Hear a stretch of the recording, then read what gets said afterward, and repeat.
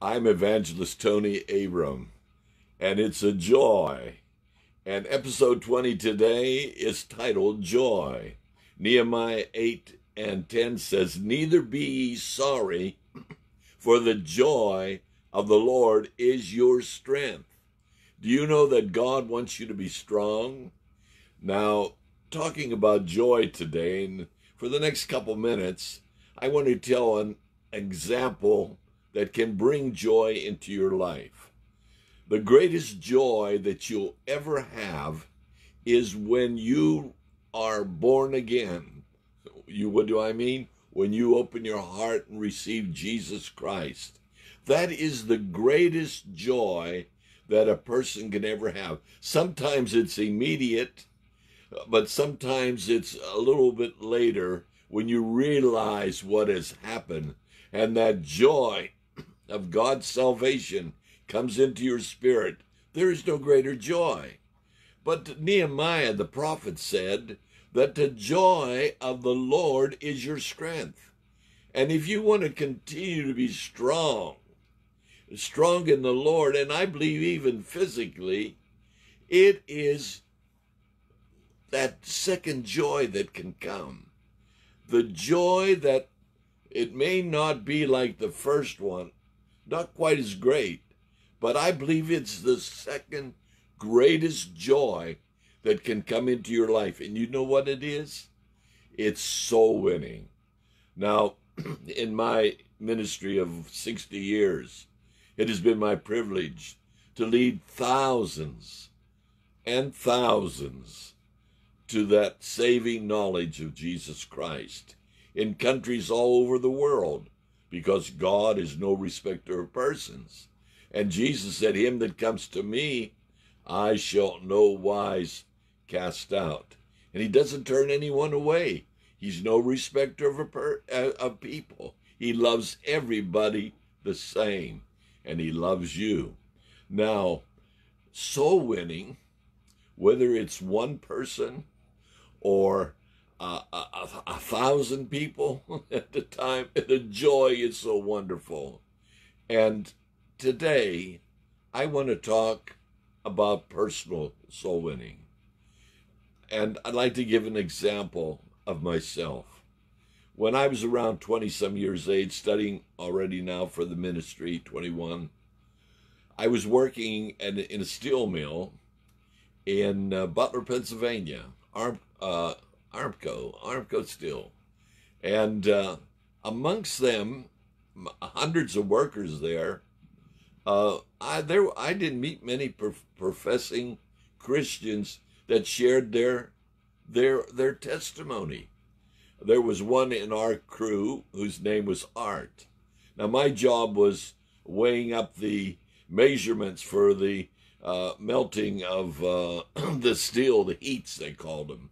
And I had different jobs there, but I had a real responsible job. I guess I was always good in mathematics, and that's why they wanted me for weighing these on the scales. All these vehicles that came in, not trucks, but I'm trying to think what they're called, heisters and forklifts, and I used to have to weigh those up. But my boss, sectional boss, he was a good Catholic man, I believe, and Red we called him, and he was an older man. I think he was waiting for his retirement, and he called me because he asked what I was trying to do, and he started calling me Father. And it wasn't a month's time that all over the factory, hundreds of people would greet me. "Hello, Father Abraham." My title. But some of the immediate men that worked around us, and when we'd have lunch and we'd get into the shack, we called it, and we would be eating our lunch, and it gave me opportunity, because I didn't force myself so much on. But if you live for Jesus, if you let your light shine, if you don't, you are not joining in with all the dirty jokes and all the cursing and so forth, pretty soon, even then they start asking questions. But of course, I would speak every opportunity I got. But there was one young man in the crew, and he told my boss, he said, I don't want to work with Father. And yet, when we'd be eating, he'd be asking questions, he'd be criticizing, making fun out of me. And but then he'd say with to my boss, Red, I don't want to work with Father Abraham. And anyways, the questions would soon come around, and I would share Jesus. And I remember Jim, who gave us gave me a hard time. He knew I didn't smoke, and he'd always be offering me a cigarette. And I'd say, no, I don't smoke. And of course, I've had people over the years say to me, Tony, does smoking send someone to hell? And I'd say, well, I don't know. I don't think so. I says, but do you know that it makes you smell like you came from there? And that would be the way I would answer that question. But I believe that the Lord wants us to take care of the temple. And I think that's why it's wrong. Anything can be wrong. Overeating can be wrong. So many things we can harm our bodies with. So we need to take care of our temple. But that's another subject. But anyways, I remember this one day, Jim was sitting there, and he was opening up a new pack of cigarettes. Here, he said, Father, have one. I said, Jim, can I really have one? He said, yes. He was surprised. And I took the one cigarette out, and I says, Jim, can I have more? Well, take all you want. Are you sure? Yes. And I know Red, my boss, was watching. Yeah, go ahead, Father Abraham, take some. And I kept taking. I think I took 19 of the 20 cigarettes. And Jim, he's looking. And then I got up, and I put it on the ground, and I stepped on it. He got angry, so angry. I said, but you gave it to me. And my boss said, you gave them to him. And he never offered me another cigarette. And he didn't want to work with me. But let me jump ahead real quick, because I don't want to prolong this. But this has to deal with personal soul winning, letting your light shine, sharing Jesus. And I don't know, maybe 6 months, or maybe a year went by, and I wasn't working there, and I was in ministry already. And I was walking down the streets there in Butler, Pennsylvania. And here come a shout from behind me, Father Abraham. And I turned, and here come Jim. He was only about 2 or 3 years older than me.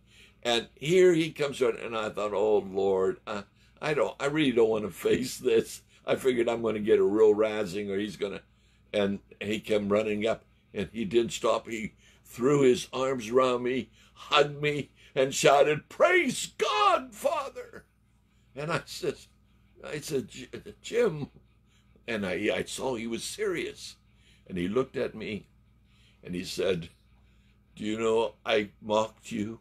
I made fun out of you. And I said I didn't want to work with you. And yet I would ask those questions. And I got news to tell you.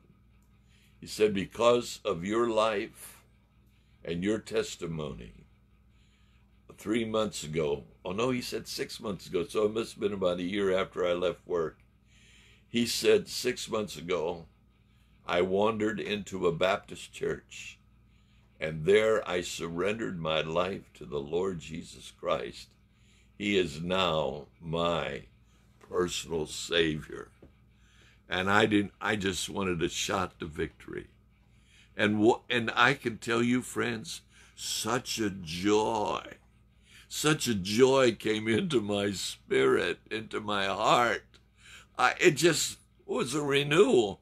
I knew that soul winning brought joy, but whether you're an evangelist, whether you're a pastor, or whatever God has called you to be, if you're a believer, that's all it takes. Because Jesus said to the church in Mark 16 and 15, he says, and he said it to believers, not just to the apostles, prophets, evangelists, pastors, teachers. He said to the church, go you into all the world and preach the gospel to every person. And that includes you and I. You say you can't do it? Oh, yes, you can. The Spirit of God can do it. He is able to do exceedingly abundantly above all we could ever ask or believe. And what does the scripture say in the continuance of that verse? According to the power that works in us. And what power is working in us? The Holy Spirit. If you're saved, if you've received Jesus, you have the Spirit of God. And if you haven't, today is your day. This is the moment. Today is the day. Now is the time. Now is the hour. I used to like what Billy Graham the program was, the hour of decision. This could be yours if you're not outside the ark of safety. Why don't you open your heart and life and give your life to Jesus? And then go tell others, because it's for you, it's for your house, it's for your whole family. And if you want joy, if you're looking for strength, let me tell you, it's not in any of this 3S tonic or Geritol or whatever they have on the market nowadays. It is the Lord Jesus Christ. It is the Spirit of God in you. And what joy. Even, oh yes, you say, what if I tell people about the Lord, what he did for me?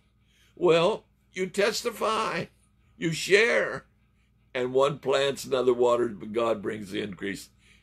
But when they do surrender, all the joy. And it is, what does the Bible say? About, you can go to heaven with a sick body, but you can't go with a sick spirit. And what makes the angels rejoice? Is it when prayer is made and sick people are healed, blind eyes opened, cripples walk? Does that bring? No. The Bible says the angels rejoice when one person repents. So if it brings great joy in heaven, don't you think God doesn't share that to you when you lead someone to Jesus? Father, as I close this session today, such joy. I thank you, Lord, for Brother Jim many years ago. I don't know if he's still living here on earth, but I know he's living somewhere, and that be in the presence of God.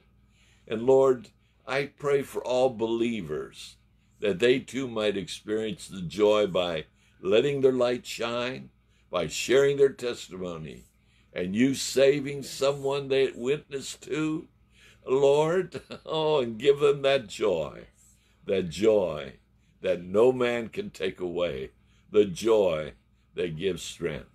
And friends, until the next time, would you just pray for that one nearest to you? Believe on the Lord Jesus Christ, and you and your house would be saved. Now remember, Brother Abram loves you, but God